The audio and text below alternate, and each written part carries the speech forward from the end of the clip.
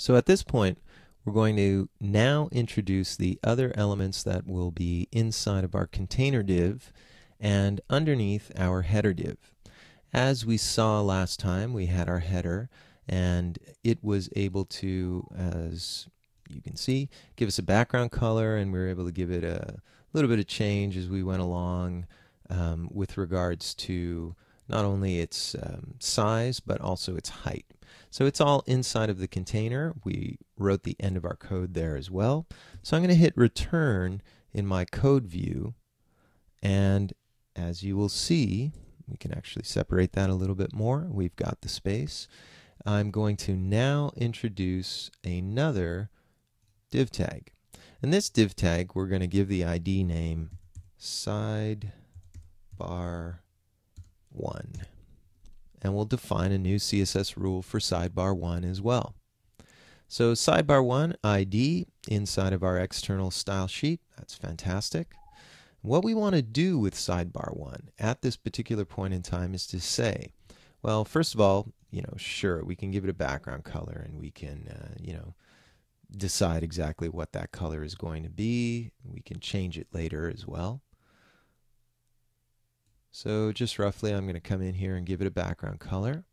But what we're going to need to do is to go into the box area. Now, as we saw when we were looking at the finished example, we had two smaller sidebars and one larger area in the center.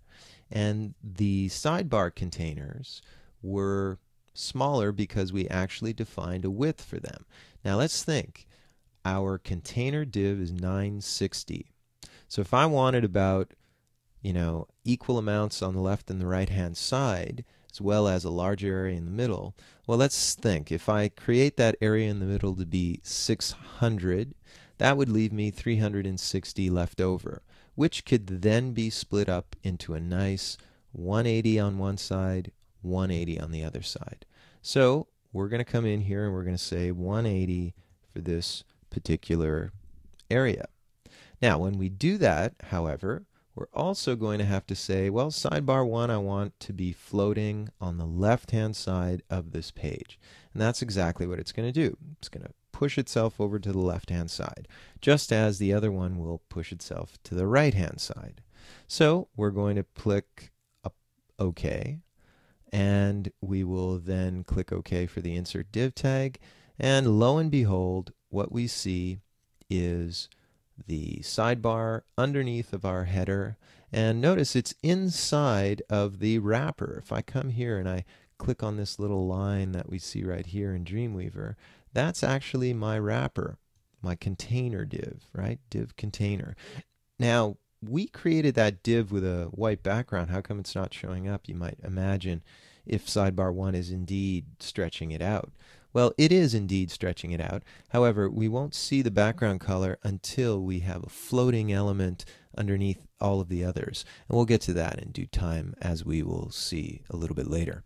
So I'm going to leave the text inside of this, but I'm just going to clean things up a little bit more because we have some space and because it'll be easier for us to read the information. So you'll notice I'm just going to separate things like that. And at the very end of this div, hey, let's put in that comment just because it'll make things easier to understand. And I'll say end of sidebar 1. And that's perfect.